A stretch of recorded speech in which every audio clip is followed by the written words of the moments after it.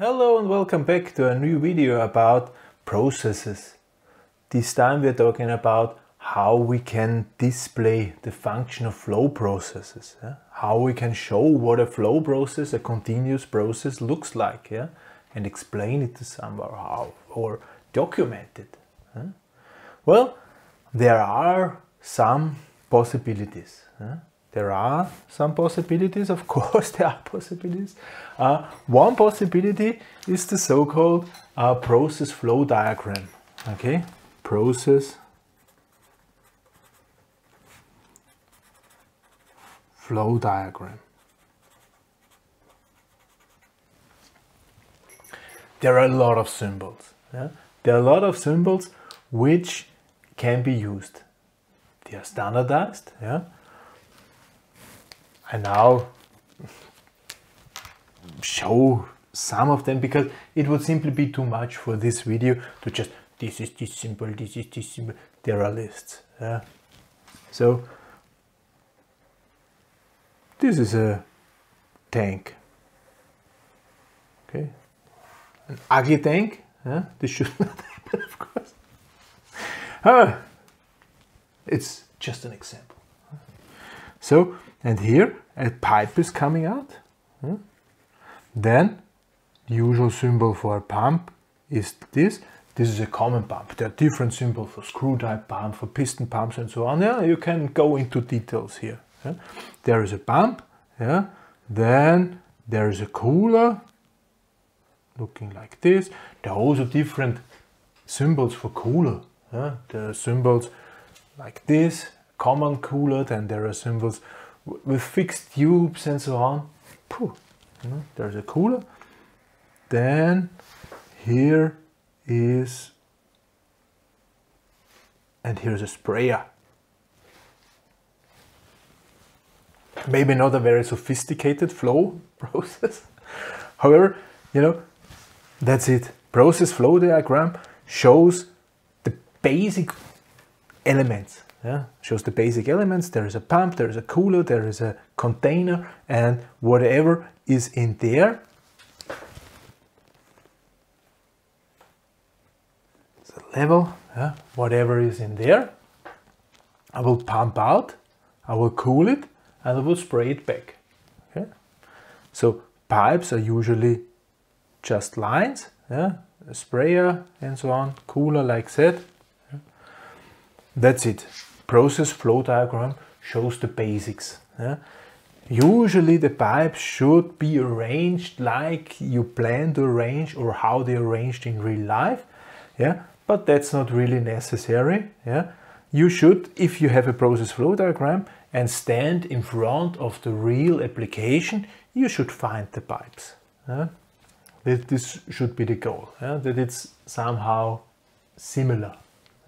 If this is long or short, doesn't really matter. But if it's the left, the right, or the middle pipe, should be correct. Okay. Then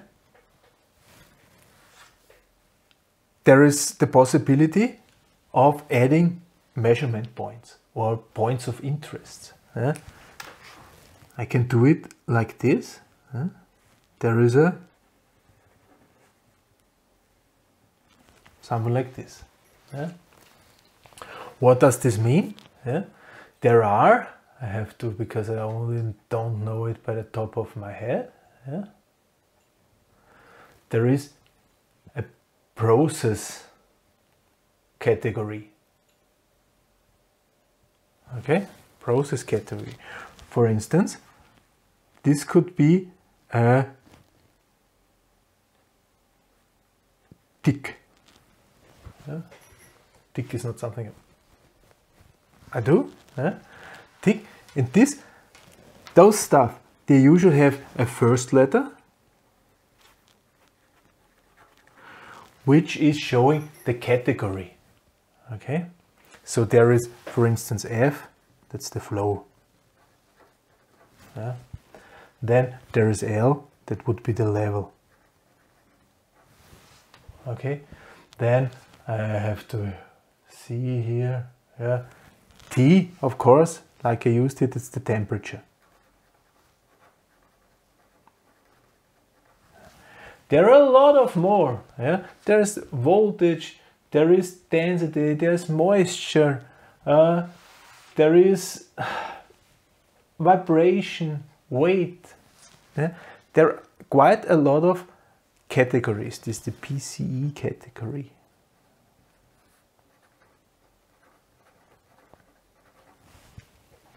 Okay. PC category. And then there are following letters. Yeah?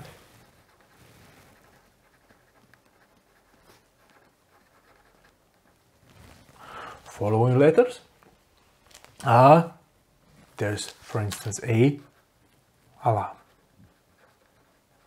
Yeah? So FA would be flow alarm. Yeah? Then there is a T, this is a transmitter. Okay? What I've used here, E, is an indication. And C is a control.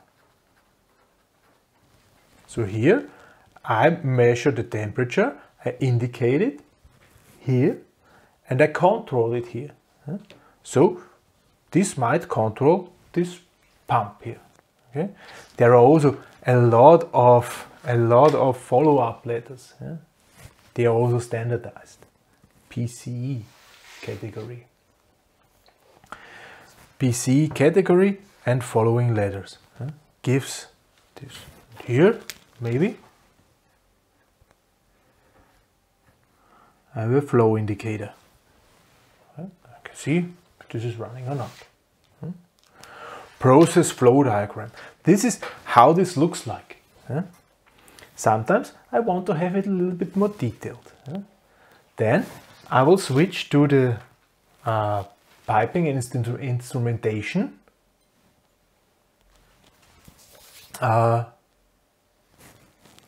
Piping, instrumentation, diagram. Piping and instrumentation.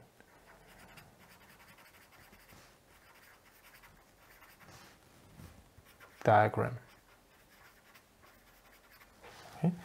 Using the same symbols, using absolutely the same symbols, but now I have it a little bit more detailed, because I simply add it here, because then suddenly I have here a flange somewhere, here's also a flange, and here is a flange, and here is a flange. I can give those pipes names, and I can give those pipes diameters and so on. So this is PN20, diameter 100 or whatever. I can give names and so on. I specify this. This pump suddenly has a type. This cooler has a flow, maximum flow and so on. I can add simply more and more information to this. So now I know if this is a thick pipe, a thin pipe, if this is if there shall be a flange. So everything, every element which is built into my system has to show up in the piping instrumentation diagram. So it's much more detailed than the process flow diagram. The process flow diagram only shows the process, how it's working. The piping instrumentation diagram shows every detail, not in scale, but here's a flange, here's a flange, here's a flange, and so on.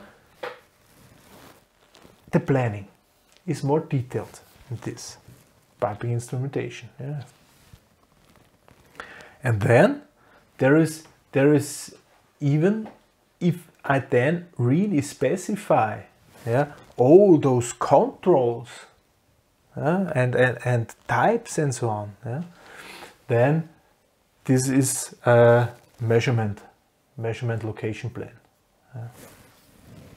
Measurement and control location plan. Messen, steuern, regeln. Measure, control plan. Then I really detail the types and I fix everything. This is the most detailed way of process flow diagrams. However, yeah, those symbols, they are simply used in all of this. Yeah? It's just a level of details, yeah, which is increasing. Yeah? Which type of sensor is used there? Yeah? Measure control plane. Which type of control is used there? Measure control plane. That is a control already in process flow diagram. Yeah? I think you got it. Yeah? So this is how a continuous process, a flow process, can be shown, can be displayed. Yeah? See? At different levels. Then, if this is really then a piping plan, then it's really detailed, because then it's really the application and you know how long this pipe is and so on. This would be then, but in a piping plan usually those stuff is no longer in. Yeah? So there is no longer written, here is a measurement, here's a measurement and so on. This is more overview. Piping plan is already execution, I would say. Yeah? I will link documents according these letters and so on for your reference down in the video. Yeah, next time we're going to talk about processes which will process item by item. Yeah? How we can display those. Yeah? For this time, thank you very much for listening. Goodbye.